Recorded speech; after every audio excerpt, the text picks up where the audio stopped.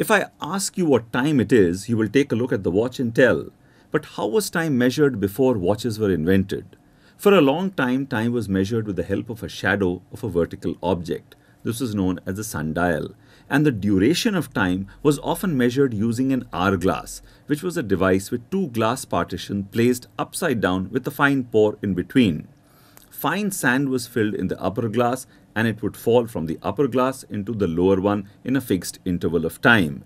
When the upper glass was empty, the glass would be put upside down. The clocks which came much later helped to give a different measurement of time. Let's measure an interval of time with an hourglass. Here we have an hourglass and a stop clock. Turn the hourglass and start the stopwatch at the same time. Wait till all the sand flows from one section to the other.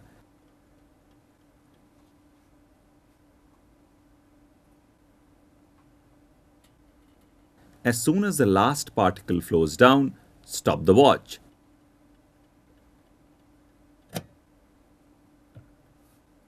Note the time taken. In the case of this hourglass, it took 2 minutes 56 seconds to empty the sand from one part to another.